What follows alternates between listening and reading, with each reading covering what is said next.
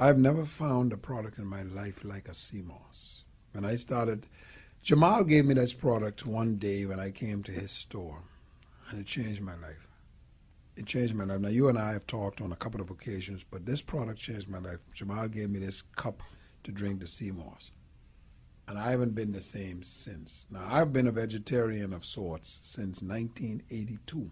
I've been very astute and fastidious about my diet since 1982.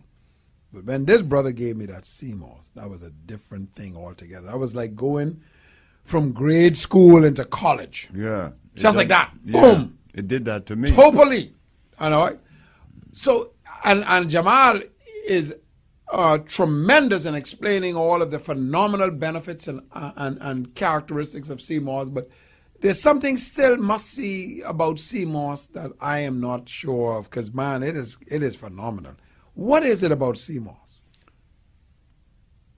CMOS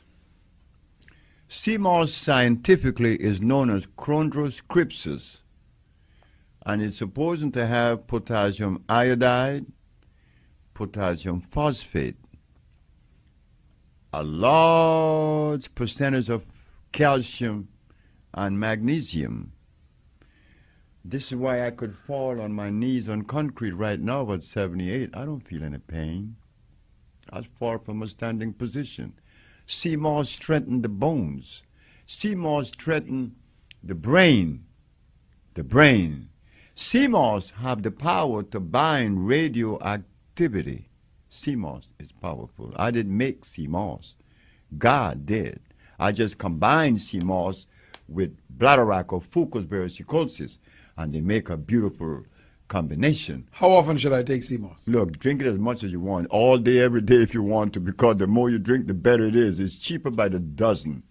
What does it do for you? It does everything, except it doesn't fire the body up. It strengthens the body, but it doesn't fire the body up like iron. You see, iron is the spark plug of the human body. Okay.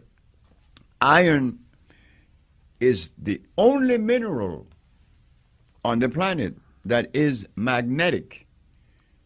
So, being that iron is magnetic, it have a tendency to pull other minerals to it.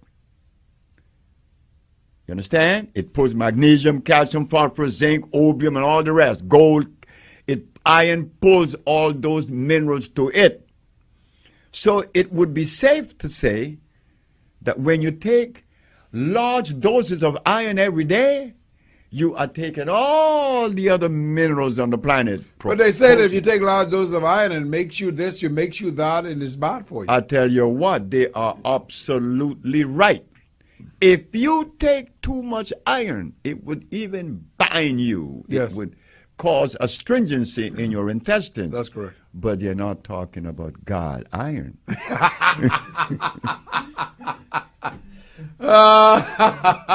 You're talking about iron made in this factory somewhere. They are talking about ferrous sulfate.